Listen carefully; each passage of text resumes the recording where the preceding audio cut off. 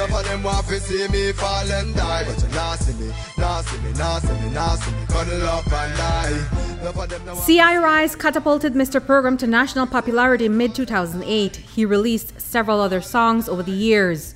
And although those didn't quite take off, C.I. Rise was enough to cement his name in music in Belize. But for over a decade, he was peddling his CD, promoting his music. He was a talented artist who struggled to make it big, and although he had to hustle hard, he never gave up.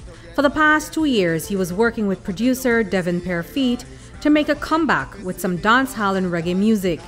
In recent months, he was hitting the studio consistently. We were supposed to do videos, and like we just worked in the studio. Apart from the music, we would, chill in the studio, talk about other stuff besides music, trying to see how we could get, this, like take the music and get it outside, So, that was it. Like he just wanted to do music, like he wanted to, whatever he had, well, he actually wanted a second chance, I should say, because people had started looking down on him as like, like a joke, like, oh, he's selling the same CDs from 10 years ago, and that never stopped him, So when we linked up, he was like, let's make 5 songs, put it on a CD, and I could sell 10,000 of those, and I told him I was going to do that. I actually promised him like last week when we were together that I was gonna print a top CDs of the music that we're working on now so he could sell, but unfortunately we're not going to be able to do that. Perfeet plans to release the music and help Alamia's family with the proceeds. The music that we have, I already spoke to Victor, who is his cousin, and we're going to proceed with the project that we're working on, and I already made a pledge to him and his family that we're going to donate, well, not donate, but give them 100% of the proceedings from the music. Like everything is going to be for them. Me and Kareem spoke just now. He's also going to be contributing towards whatever, and a few other people have reached out as well. The song spoke about life and celebrating life and stuff like that, and it hit me different then. I was like, okay, damn, he's gone now, and his music was saying this, So, like, those are the type of music that we recorded. We also have like party songs. His cousin have a few more, girl songs. But the music that me and him did was like I usually let artists say what they feel or what they do, And some of the music that he recorded for me was just about life, hustling and get stuff, like try to make a better life out of this situation. Perfeet says that Mr. Program's talent was undeniable, and perhaps his biggest hit is still ahead of him. To me, and I'm sure for others, Mr. Program is a legend in Belize. It's crazy because I work closely with Conscience Manager, right? And Conscience Manager, I posted a clip on Instagram, and he was like, yo, this guy sound, just like Conscience, but in a good way, right?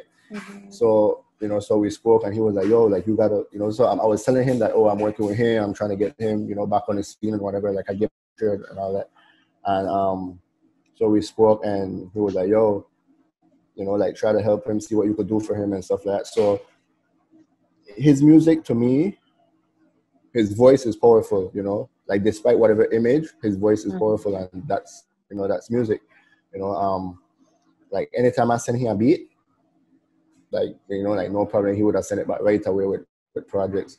He was, he was focusing, he was ready to take, to take over again and to do it right this time, like he wanted to get it right. Like he had all his credentials in order, to collect his royalties from his music. And I just felt like it came at the worst possible time, at a time where he needed, like where he was about to like get everything in order, and like I said, that is, that is that, no matter when it comes, it's a bad time. But at this moment, he's working with other, producers, and he was working with local producers, Jamaican producers, and, and it's sad because, he was about to get back in the scene and what he do.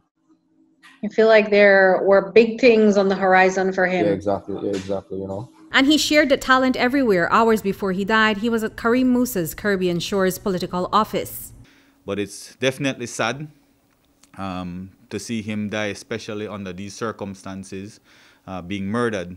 We didn't realize last night that those would have been the final moments we'd have gotten to share with him.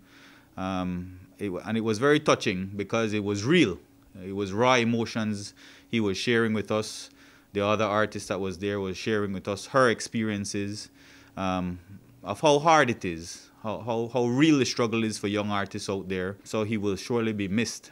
Definitely an artist that, like I said in my post on Facebook, I saw him rise because I enjoyed his song so much. And I'm so glad that he did that final remake for me.